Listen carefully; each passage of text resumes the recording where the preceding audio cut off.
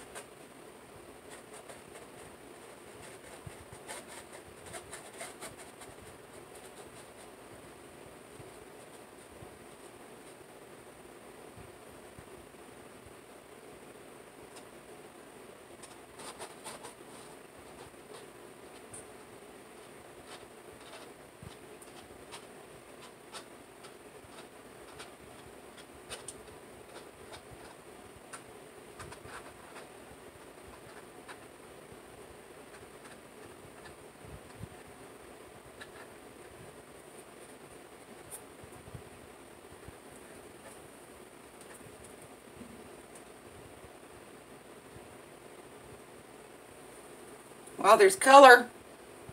That's what I was looking for. I'm just gonna, because I have some, whoops. Oh, I don't know if I should do that. There's some cool cells popping up in here.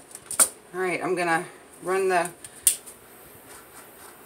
torch over it real quick. Again, there's no silicone in this. That looks really cool right through here. We're gonna see what happens. So I know I'm going to lose some of it. I think I did it better with the amount of paint this time. Bella, you better get. And I think what I'm going to do too, because I didn't lay down white, I'm going to put a little white just for it to move. So I'm going to surround it with some white, just to get it to go.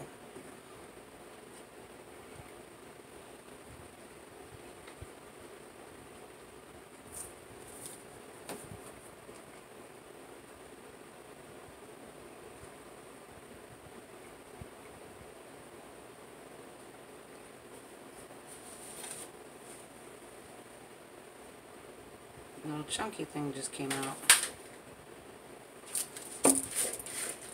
Goodbye. The heck?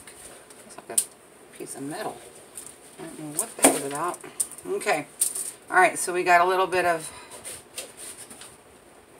movement here. I don't want to lose all that, so I'm going to bring it down.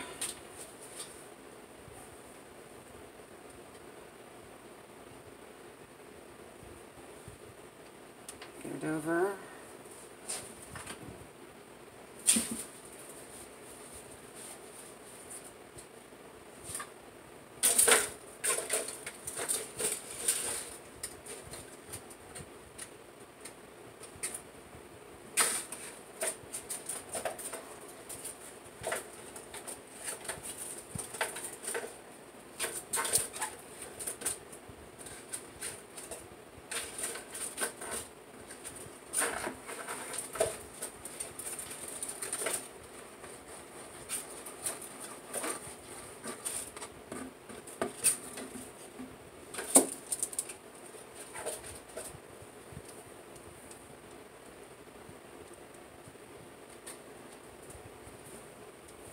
Bella.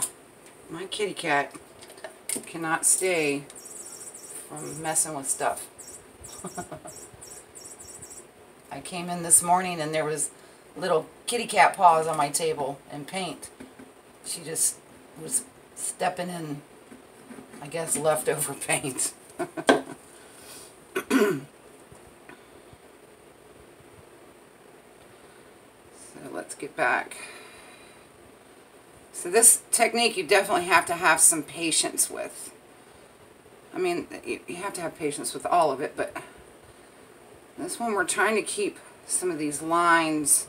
There's not a whole lot of jiggy jig going through here, so it is definitely something I'm going to need to practice. So I'm going to bring it back down, take the weight of the paint to the bottom,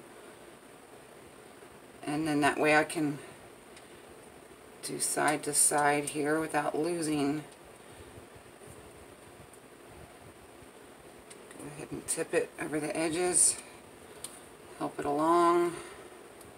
Sometimes you gotta help it along, folks. I like the colors in it, and the shimmer from the gold is coming through, so that's really cool.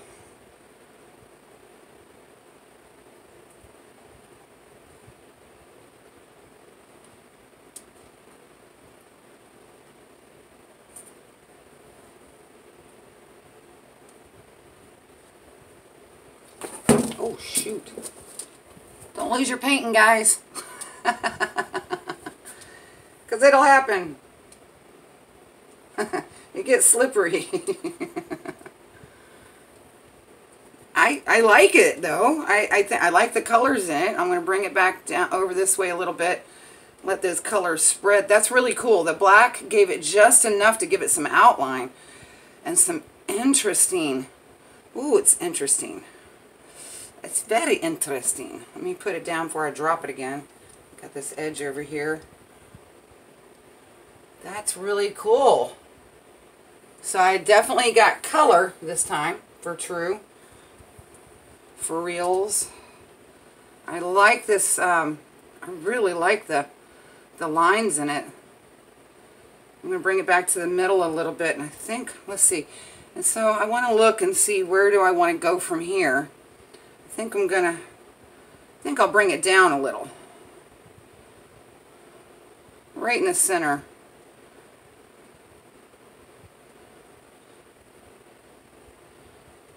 I think I want to cover this a little bit better over here at the end. Don't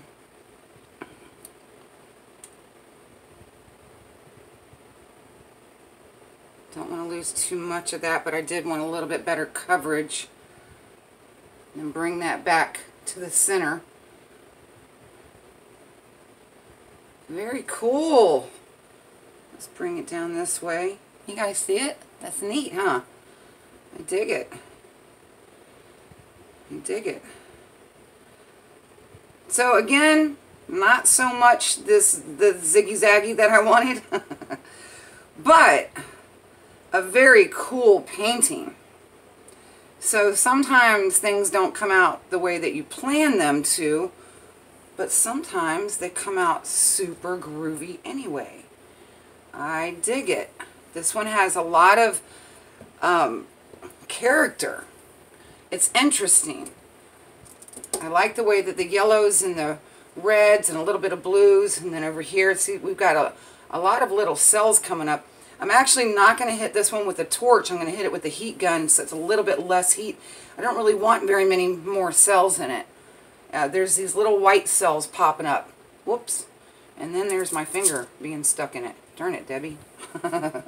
Get off.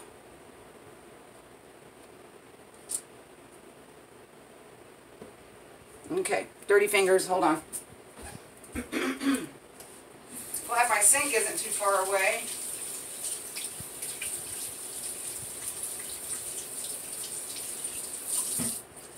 Okay. Alright. Let's see. What else do I want to do? Alright, I'm going to hit this with the heat gun real quick. Let's see what happens. Pop the bubble. See if any more cells pop up. I've kind of stopped using silicone as much. There's a lot of cleanup you have to do. You know, once your painting's dry, then you have to put alcohol or Dawn or whatever so that you can, you know, seal them. And I've found that a lot of times you get cells. There's all kinds of cool cells in here. You know, they're not giant cells, but they're still very cool cells. I really like how this looks right through here, so I'm going to kind of manipulate it more, just kind of stretch it out a little bit more. I dig that. Oh yeah, that's awesome. Cool colors and warm colors. Alright guys, that's it. I know that I'm going to eventually get this technique down pat, but until then, I'll keep on creating pretty cool groovy stuff like this. Thanks again you guys so much. Again, that was take 2. I'm sure I'll come along with take 3. You guys have a great day. Thanks for joining me, Debbie Doodles Art and Soul. Don't forget to subscribe, like, and share. Thank you.